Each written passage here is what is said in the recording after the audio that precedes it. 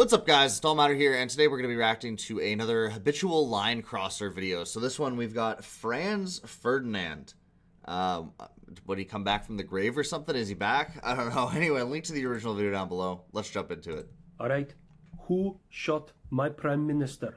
I didn't even know their prime minister got shot. Obviously America. It stinks of him. No. At least I think it wasn't. Our assassins aren't 71, are they? Fourth wall break. As I'm making this video, he is alive.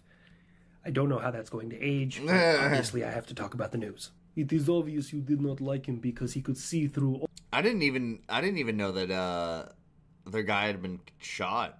all of the West bullshit, and he was siding with me.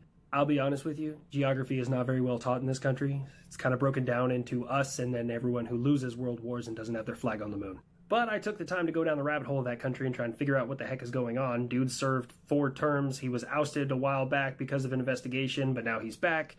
And he's both liberal and pro-Russian, which is kind of backwards to everything that's going on over here. You will see, he knows so much. Okay, so the thing is he liberal or is he liberal? Right, because this is the thing. A lot of European countries still use liberal as like the actual philosophical definition of liberal. I'm gonna look into this, but look into where he's from. Slovakia Prime Minister. So it's Robert Fico. Is this the guy?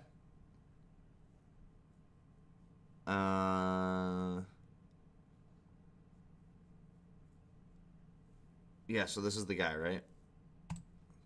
So yeah, because a lot of Europeans, when they on the continent especially, when they use the word liberal, they mean like the actual philosophical definition of liberal, which in the Anglo countries is technically conservatism, because that's, you know, what traditional Anglo politics was liberal politics, Whig politics.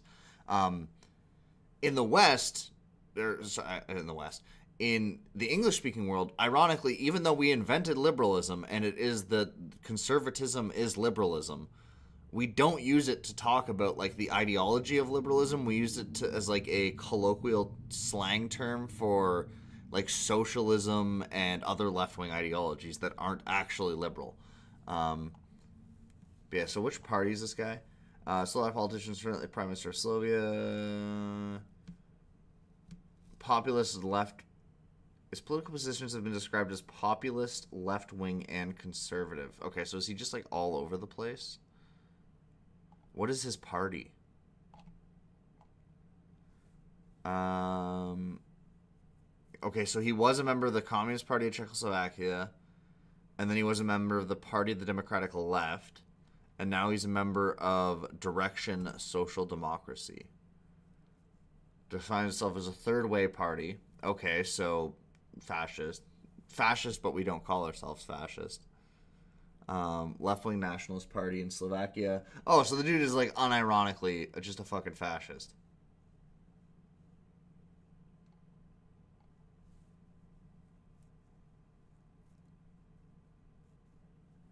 Let's see: social democracy, social conservatism, national conservatism, left-wing nationalism, left-wing populism, Russophilia, anti-Islam, anti-LGBT, soft Euroscepticism, fiscal center-left, social right-wing. Yeah, I mean, the dude is literally, he's like unironically a fascist. Okay. Interesting. Anyway. But it obviously it was him. No, they're also a member of NATO, and I don't poop in my backyard, I do it in yours.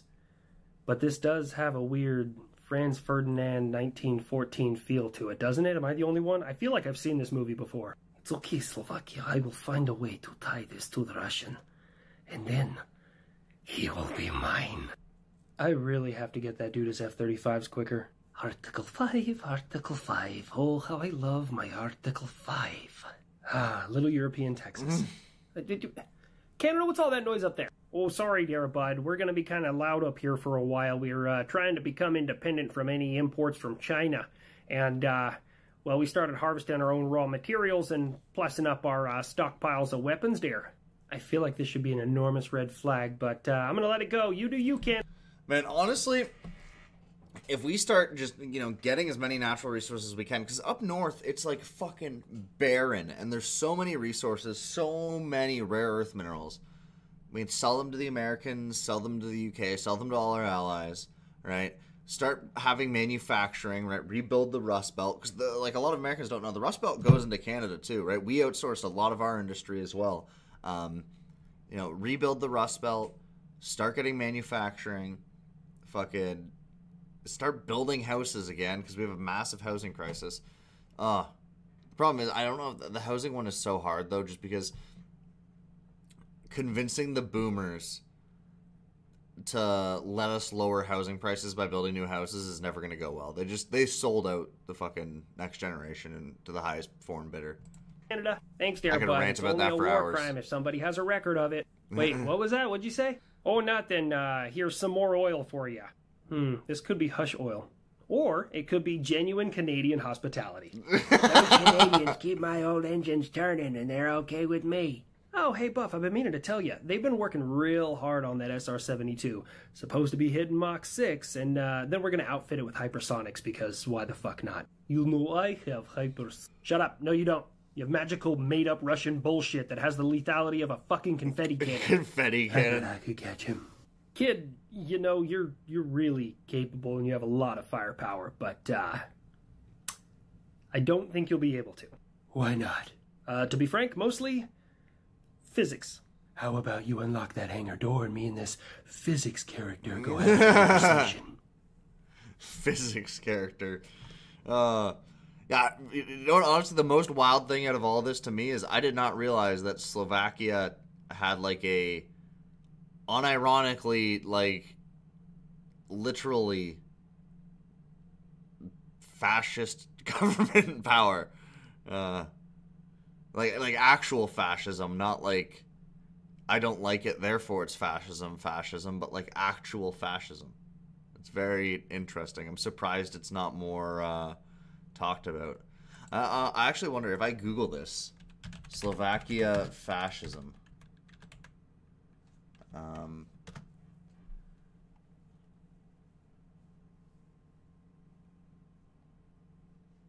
Yeah, people don't seem to be talking about it, which is really interesting. Maybe it's because they're a NATO country.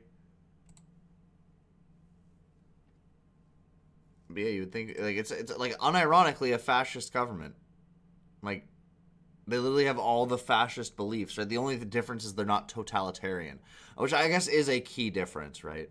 Because technically, yeah. So I don't know what you would call it, like soft fascism, libertarian fascism. I don't know. It has all the same ideological beliefs except for the totalitarianism aspect of it. Anyway, let me know what you think below. Like, comment, subscribe. I'll see you guys in the next one.